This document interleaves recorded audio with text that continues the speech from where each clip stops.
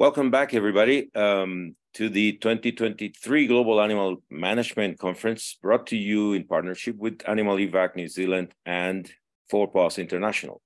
The next presentation, I have the pleasure to introduce Ms. Valentyna Vozna, Taskforce Coordinator at the Eurogroup for Ukraine. It's a privilege to have Valentyna with us, and the abstract and bio are available to read from our website under speakers. Before we start, a few housekeeping issues in case you are joining us for the first time. The Zoom chat feature has been disabled, so you can place your questions and answers in the specific feature, and we will try to answer them at the end of this conference. This year, we've enabled multilingual closed captions, which is pretty convenient. So if you would like to hear the presentation or read it in another language, click it on the closed captions icon at the bottom of the Zoom screen.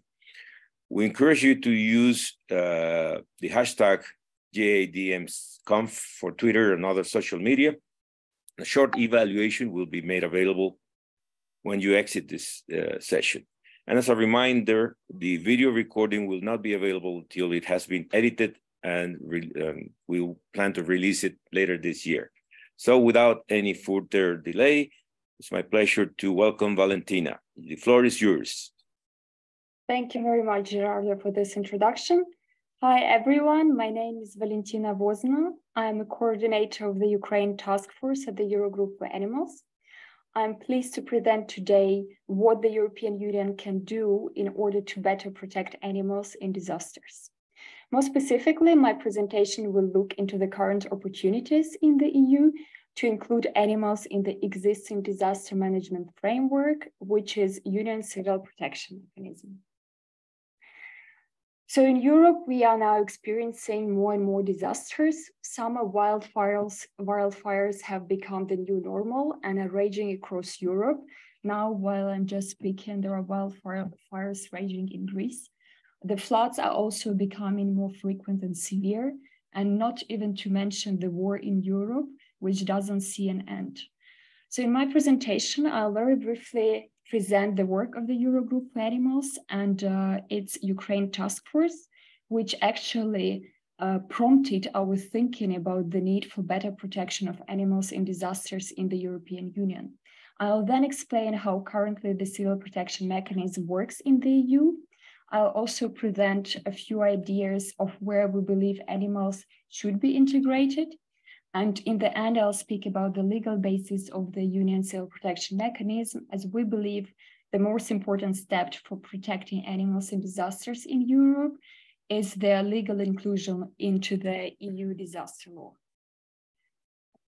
So Eurogroup for Animals is an animal advocacy organization based in Brussels. Today, we have around 80 members, and together with whom we advocate for better protection of animals by achieving better legislation in the EU. From the very beginning of Russia's full-scale invasion of Ukraine in 2022, many of our members were willing to help animals on the ground in Ukraine and had the resources at their disposal, but the actions of our members were really limited, mainly because of the lack of the information about the current needs of animals in Ukraine, because of the lack of the coordination between the NGOs, logistical issues, and the lack of reliable and known partners on the ground. So at that time, Eurogroup for Animals, together with its members, created the Ukraine Task Force in order to help solve these issues. And our initial activities consisted of responding to the ad hoc requests of help of specific shelters or individuals in Ukraine, as well as many of our members were present at the Ukrainian-Polish border, providing first aid to animals arriving together with refugees. During our work in 2022, we identified three main blocks of issues for animals in the European emergency response.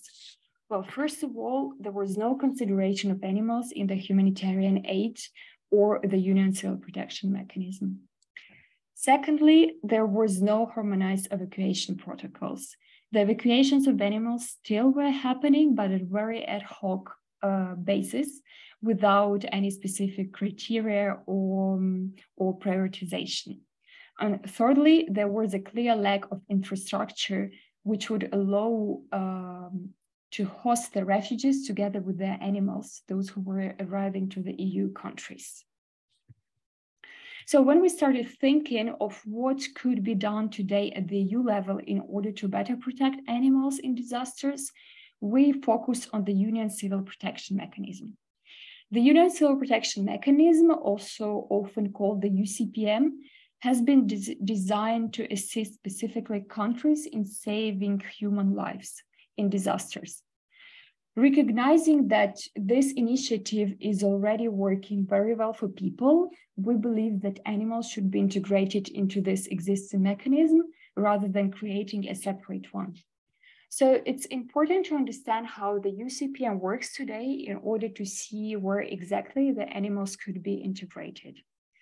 A few words about the mechanism itself. It was established in 2001 with the goal of strengthening cooperation in the area of civil protection within the EU countries, plus 9 participating countries through the mechanism.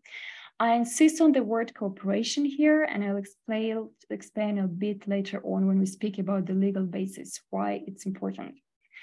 Of course, the mechanism itself is focused on improving is operating in the 3 stages of the disaster management cycle, in the prevention, preparedness, and response to disasters. The important pillars of the work of the Union Civil Protection Mechanism are the Emergency Response Coordination Center, the European Civil Protection Pool, and the rescEU. The Emergency Response Coordination Center is really the heart of the EU Civil Protection Mechanism. It coordinates the delivery of the assistance of disaster-stricken countries. It is based in Brussels, and it works 24/7, monitoring the appearance of disasters in the world. The second pillar is the pool. It brings together resources from all the member states and participating countries. These resources are usually ready for deployment to a disaster zone at a short notice. This may include rescue and medical teams, experts, specialized equipment, and transportation. The rescEU is kind of a new addition to the mechanism. It was established as a reserve of the European capacities. It is fully funded by the EU, and it includes more hardcore equipment such as firefighting planes and helicopters and medical evacuation planes. So the way it works today is that the country in a disaster should activate the UCPM in order to receive any of the assistance. Important component we learned about its functioning is that the assistance to animals won't be provided to the country in need if the latter hasn't specifically requested for it. For example, Ukraine did activate this mechanism, but requested only the provisions of aid for the animals in agriculture sector. Thus, no provisions of pet food, as well as no aid to wild animals in captivity were secured through this mechanism. Meanwhile, the international NGOs have been receiving a lot of requests from the individuals asking for pet food and veterinary medicine in Ukraine. So ideally, we think that the aid to animals should be integrated into this mechanism, and even if it is not requested by the government in the early days of the disasters, it still should be provided. So considering these pillars of the Union Civil Protection Mechanism, these are the existing opportunities which we see for animals. Like first, and probably the most important step at this stage, is to legally protect animals in the EU disaster law. If animals are protected legally, the countries will invest into better coordination among actors and equipment necessary, for example, for the evacuation.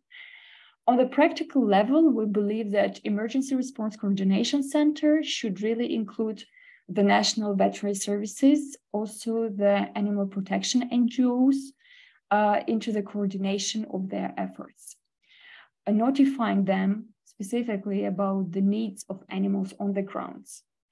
This will allow them to avoid duplication of efforts and streamline their efforts to where they're most necessary, exactly in the same way as it's done for humans today. We also think that rescEU could invest into the animal-friendly refugee camps. We saw millions of refugees coming to the EU with their animals in 2022, proving once again that people refuse to evacuate without their animals. And we believe that the EU can encourage the countries to invest into the equipment necessary for the evacuation of the animals from the disaster zone. This equipment should be available, in our opinion, under the Union Civil Protection Pool. And the last but definitely not the least is the EU should require farmers, zoos, commercial animal dealers, and research facilities and any other facilities which keep animals to develop preparedness plans for the disasters based on the prior risk analysis, as well as to have the contingency plans in place to safely evacuate and care for animals in a disaster situation. So let's see where we stand in terms of the legal basis of the Union Civil Protection Mechanism to understand whether animals could be integrated into it. So there is the primary and secondary legislation according to which UCPM functions. The mechanism itself is based on the Article 196 of the Treaty of the Functioning of the European Union, which says that the Union shall encourage cooperation between member states for preventing and protecting against natural and man-made disasters. There is another article which also says that the Union shall assist the member states in the event of the natural or man-made disasters. So these cooperation and assistance clauses are important to understand because it basically says to us that the Union can only support and complement the actions of the member states. In other words, disaster management is the competence of the member state and not of the EU. Speaking of the secondary legislation, I would like to bring to your attention the decision 1313 from 2013. And there is an article which specifies that the protection should be ensured by the Union mechanism shall cover primarily people, but also the environment against all kinds of natural and man-made disasters. So there is no reference to animals as such, and the only reference here we have is to the environment. Luckily, this decision was amended in 2019, and now it recognizes in its recitals the need to reduce the vulnerability of animal welfare and wildlife as part of the disaster risk prevention and management, but it still doesn't cover animals in terms of protection. So currently, the UCPM doesn't have the mandate to protect the animals, but in our opinion, it has the obligation to save families. And we believe that at least the companion animals in disasters can be viewed as part of the family, which is why integrating them into the civil protection efforts will be a natural extension to ensure that the whole family are protected in the disasters in Europe. Also, from the experience of Ukrainian refugees bringing their companion animals to the EU, showcases that these animals are really part of the family. And we know that humans bond with their animals, and this influences their evacuation behavior. And which is why animal rescue should become part of the UCPM interventions. And in our opinion, including the protection of animals under the UCPM would make the mechanism more efficient in itself. I thank you for your attention. I'm open to any questions you may have, and please do not hesitate to come back to me via an email after this conference. Valentyna, that was a great presentation. I am looking forward to study your comments on legislation in detail. The first question I want to ask before anybody else comes up with the others is your thoughts about the future. Have you discussed in any shape or form the reconstruction plans for Ukraine? And do you think one or two of the chapters of the Geneva Convention into the future could help as a blueprint to start talking about farm and domestic animals in conflict situations such as this invasion? Mm-hmm. Well, the reconstruction and recovery of Ukraine is a huge topic currently in the EU. Of course, we've been paying attention to it. More specifically, the Commission just announced the draft regulation for the Ukraine facility, which will be one of the main mechanisms to provide the financial assistance to Ukraine, starting as of 2024, which basically means that the European Union is not going to wait until the end of the war and they're ready to start the financing of the reconstruction today.